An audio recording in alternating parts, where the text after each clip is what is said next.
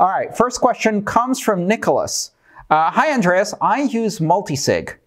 But for most people getting into crypto, I recommend a Ledger or Trezor hardware wallet because the graphical user interface is so simple.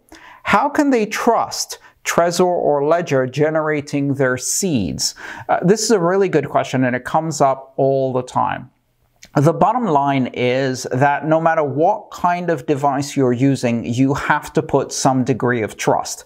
The only way to have zero trust in no manufacturer, software, or hardware device is to do everything by paper and pencil, and trying to do elliptic curve multiplication or hashing by pencil and paper is probably too difficult for most people. So let's look at if we have to trust, then how can we minimize the amount of trust that we put in third parties? Now, this question is tricky because depending on how you answer it, people may try a cure that is worse than the disease, no pun intended. And what will happen in that case is that people may say, oh, I can't trust Trezor or Ledger or another hardware wallet's manufacturer to generate my seed. So instead, I'm going to build my own. I'm going to download Tails and follow the Glacier protocol and install it on a ThinkPad that I got from college 6 years ago. I'm then going to print it to a printer with no memory, and what you've just done is shifted the trust from a special purpose hardware device and special purpose software system designed for this purpose and shifted it to general purpose software, general purpose operating system, and general purpose hardware, where it's much more difficult to check the origin of these devices and systems. Also, you've increased the difficulty and increased the chances of making a mistake by several orders of magnitude. So don't take any of the comments I make about the security of hardware wallets generating your seeds to mean you should not use hardware wallets or use paper wallets or download some software that you found or whatever else.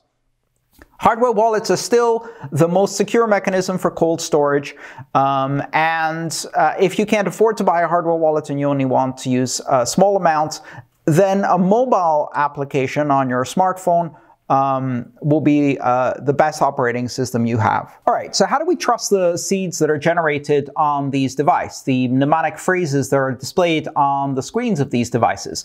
The way we trust them is, the reason we trust them is because both the hardware and the software in these devices is scrutinized very heavily by a lot of security experts. Now, that doesn't mean that trust has to be 100%. It just means that you are not trusting just the vendor, you're also trusting a bunch of security experts who are looking at these devices very regularly and examining them for all kinds of vulnerabilities and flaws. And so whether you need to worry about the vendor themselves putting a backdoor into their system, which would likely get revealed pretty quickly and would cause that vendor to go out of business immediately, or you have to worry about somebody hijacking the delivery of that device at some point and inserting some kind of hardware inside that you can't see or tell, and use that to compromise your seed. These are definitely valid fears, but they don't overcome the broader fear, which is if you just use a software wallet that's connected to the internet, your chance of getting robbed is much, much higher. If you use a very complex system with security that requires advanced technical understanding, then your chance of losing money because of a mistake is much higher.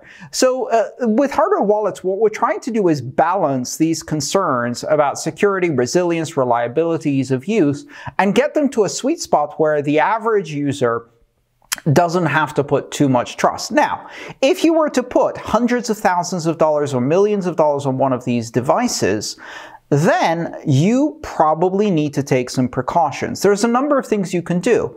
One of the things you can do is you can generate your own mnemonic phrase offline using a method as simple as playing cards or dice. There's a number of tutorials online that you can find that will allow you to do things like download the dictionary of 2048 words that are used within the mnemonic phrase system, and then select the words in such a way as to produce a mnemonic phrase. There are also some online tools that will help you to do that, but then you run into a much greater risk because that online tool is a lot easier to hijack, and you should never type your mnemonic phrase into that tool.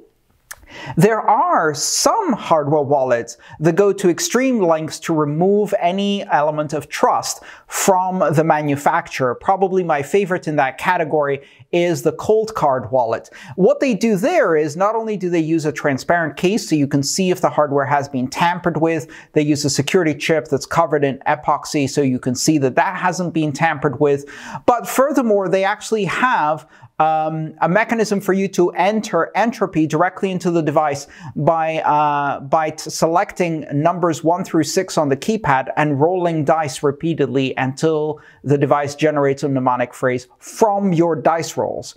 So that's for the ultimately paranoid. The Cold Card is a great device. However, the Cold Card is much more difficult to use for your average newbie, more complex, more advanced, and therefore you've got to consider that balance when you're recommending these types of devices to newbies. If you enjoyed this video, please subscribe, like, and share. All my work is shared for free, so if you want to support it, join me on Patreon.